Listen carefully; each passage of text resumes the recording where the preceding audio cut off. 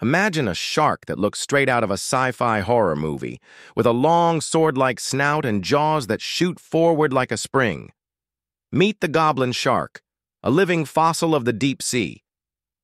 The Goblin Shark is one of the strangest sharks in the world. It lives deep in the ocean, far from sunlight, and has been around for more than 125 million years, making it a true living fossil.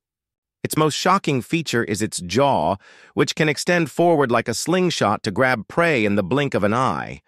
The Goblin Shark also has a long, flat snout packed with special sensors to detect electric signals from other animals in the pitch-black depths.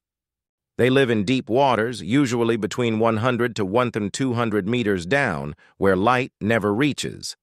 Most sightings happen off the coasts of Japan, the Gulf of Mexico, and near South Africa.